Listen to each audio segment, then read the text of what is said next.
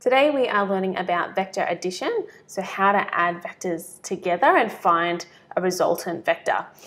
So examples like this you might have seen before and you might find them quite easy.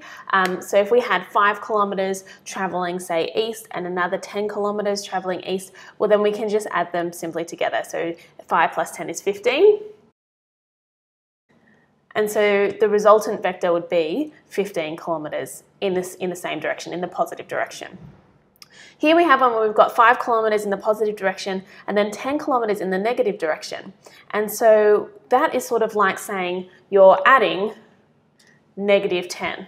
And so 5 take away 10. It's negative 5, and that negative indicates the direction. So the resultant vector would actually be going in the negative direction. Okay, but what if you had an example like this, where we had 10 kilometers traveling north and then 5 kilometers traveling east? How would you add them together? In this case, we actually turn them into a right-angled triangle.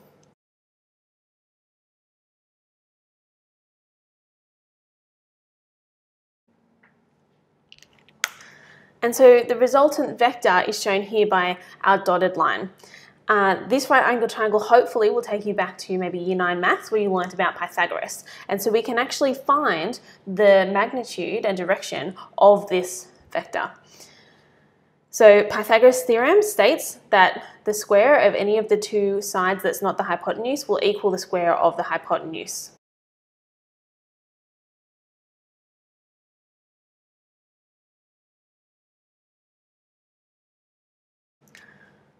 Okay, so hopefully this is reminding you of your Year 9 maths. And so we have found that the length of this, or the magnitude of this resultant vector, is 11.2 kilometers. Okay. We can also find the direction of that vector. So it is important, if we're talking about vectors, if we're talking about a resultant vector, it doesn't just have a magnitude, it has to have a direction as well. And so this is where it gets a little bit more tricky, and we need to use some trigonometry. I'm just going to redraw this same triangle up here so we can see it more clearly.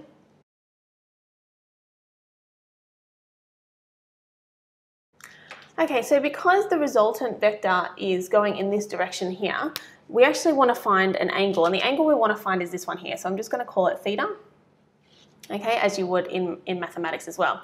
Now, when I was doing maths and I was doing trigonometry, I was taught the SOHCAHTOA, and I was always taught it this way, and I've never forgotten it, and that is that some old hags can't always hide their old age. And I've always remembered that. And so the S is standing for the sine rule, C for cos, and T for tan. And so this is saying that the sine of the angle is equal to the opposite side to the angle, which in this case would be here, over the hypotenuse. Now, because we've actually found the magnitude of this side of the triangle, the hypotenuse, technically we can use any of these rules. But I always tend to go back to what we were given at the beginning. So in this case, we have the opposite side and the adjacent. Adjacent means directly next to the theta, next to the angle that we're trying to find.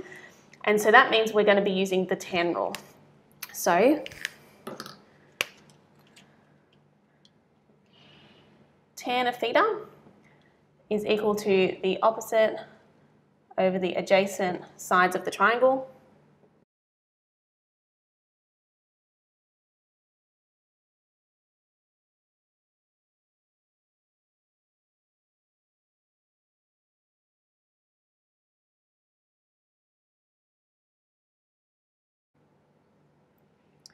To get the tan of -1, or essentially you're dividing by tan, to get that in your calculator, you want to press your shift button and then tan.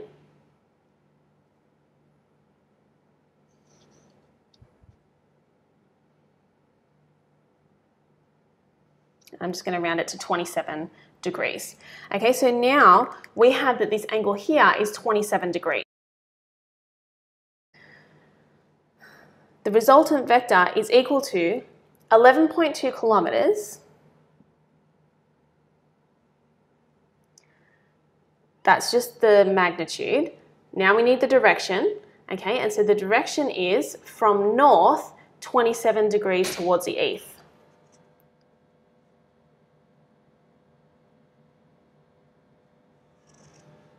Okay, and so that's how, if we have two vectors that can be put together in a right angled triangle, always remembering to attach the head to tail of the two vectors, then we can work out the magnitude using Pythagoras, and we can use trigonometry to work out the direction of the vector.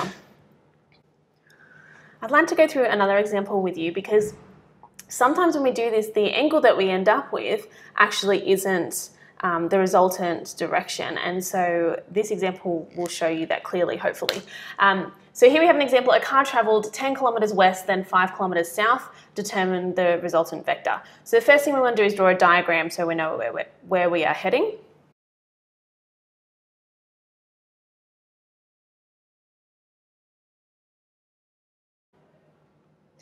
Because this is very similar to the example that we did before, again, using the exact same Pythagoras, we would actually end up with the same answer here. This magnitude of the resultant vector would be 11.2.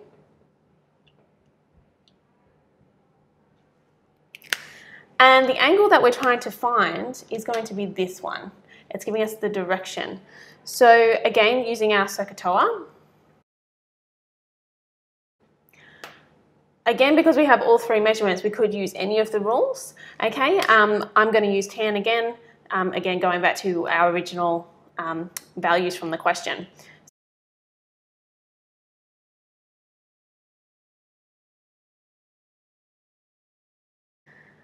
Now this angle here is 27 degrees, but that is not the resultant vector's direction. Okay, so what we want to imagine is that there's a little north, south, east, west, I'll do it in a different colour.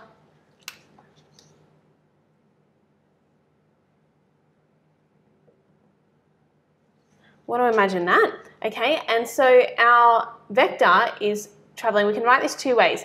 It's going west and then 27 degrees towards the south. So we could write that as to the south. Or we could do it as a bearing. And so as a bearing, we're actually looking for the angle from north all the way around to the vector there. So that would be 180 plus this angle here. And we can calculate this angle by going 90 minus our 27 degrees. And so that means that we could also write it as 243 degrees as a bearing. Okay, now this is just showing you direction, so always when we're showing the answer for the resultant vector, we give both magnitude and direction.